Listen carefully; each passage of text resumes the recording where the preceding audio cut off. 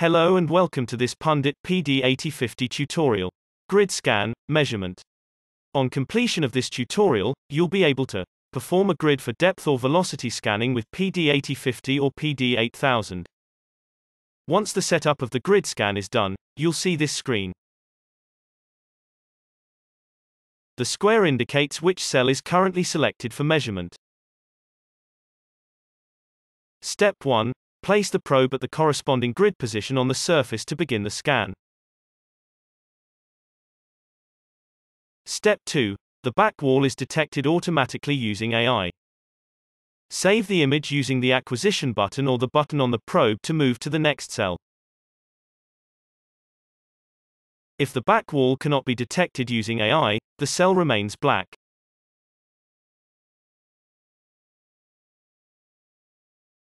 Press and hold any previously scanned cell to either delete or rescan the cell. Skip cells by double tapping in the cell you wish to continue the scan.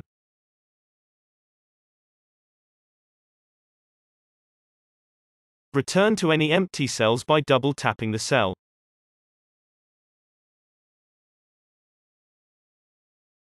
When the scan is complete, press the stop button. Either confirm to complete the scan or continue scanning. The completed scan is shown relative to the physical object.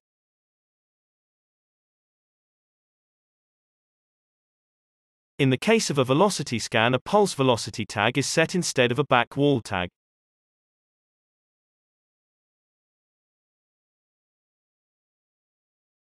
For pulse velocity tags, the local depth can be adjusted if testing elements of varying thickness.